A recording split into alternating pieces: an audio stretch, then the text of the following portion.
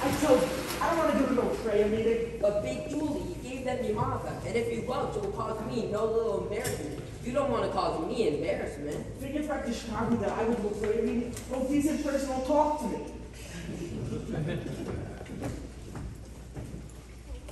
Adelaide. Oh, what a coincidence. Adelaide, it's nice to be explained to you about tonight. I'm very sore about it. Please, let's not have a bold scene. After all, we're civilized people. We have to conduct ourselves like a sloth. Adelaide, what is this? You are my doll. Your doll? If that weren't so amusing, one could laugh at it. Sweetheart, baby, how could you carry on like this over one lousy elopement? Adelaide, please. It's no use, Nathan.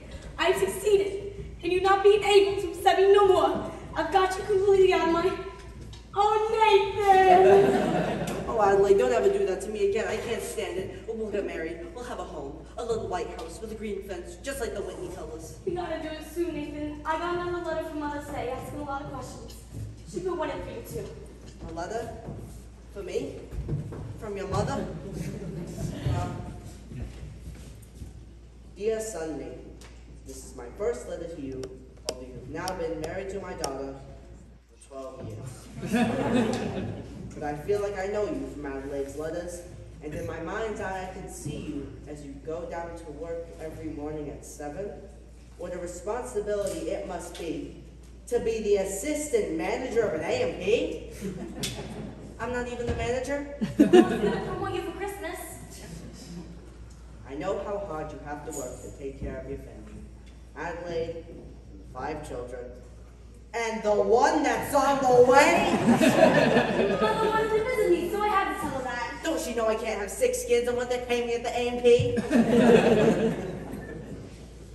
I'm very proud to have you as a son-in-law. You're a good man, and I know you'll always take care of Adelaide. I feel like a heel. Well, it's not too late, Nathan. 5 minutes to midnight. Let's elope right now. Okay.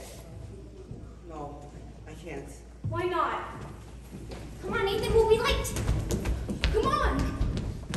Nathan, why can't we elope now? Because, well, I gotta go to a prayer meeting. Nathan, this is the biggest lie you ever told me. But I promise you, it's true. You promise me this, you promise me that, you promise me anything under the sun that you can eat, and you grab your hat and it's on to the races again.